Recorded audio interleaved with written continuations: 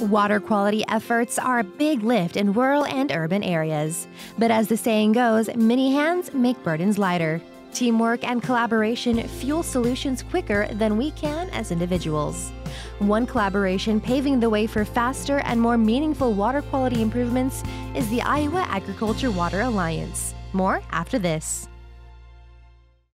My name is Will Corman with Tri-C Farms in Hardy, Nebraska. Data became a huge thing 10 years ago, and they just slowly been building more and more, collecting it. So the big question is, well, how are you going to get that data to work for you? With the crop insurance side of it, the one way to make that data work for you is take that yield data and that planting data and plug that in. You build up that database through yield history, then obviously that's going to help your bottom line as far as helping you sleep at night by having those guarantees a little higher. Comprised of farmers, ag retailers, and other partners, the Iowa Ag Water Alliance advocates for the adoption of conservation practices and other innovations to improve water quality. Executive Director Sean McMahon tells the State of Soy that a new initiative involving the work of conservation agronomists can get more ag retailers joining the conservation conversation. The Iowa Agriculture Water Alliance is so pleased to be partnering with the Iowa Soybean Association on what we think is a really important strategy to get the ag retail sector more involved in delivering conservation to their farmer customers.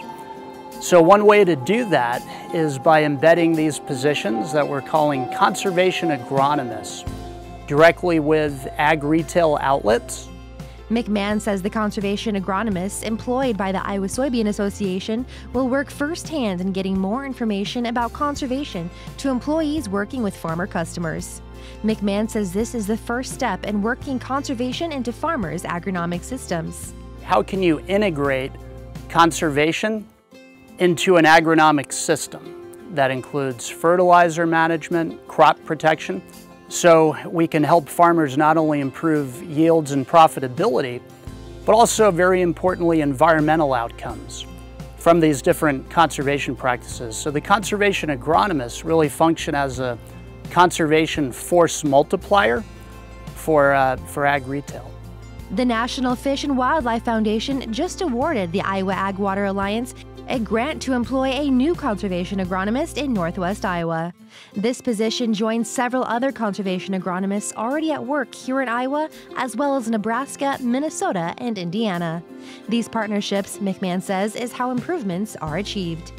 We have a number of ag retail partners, but also other agribusinesses that are getting their farmer customers involved in conservation. So the conservation agronomist piece really fits in well with the other public-private partnerships in our strategy to essentially leverage ag retail's trusted relationships with their farmer customers to drive adoption of more conservation practices.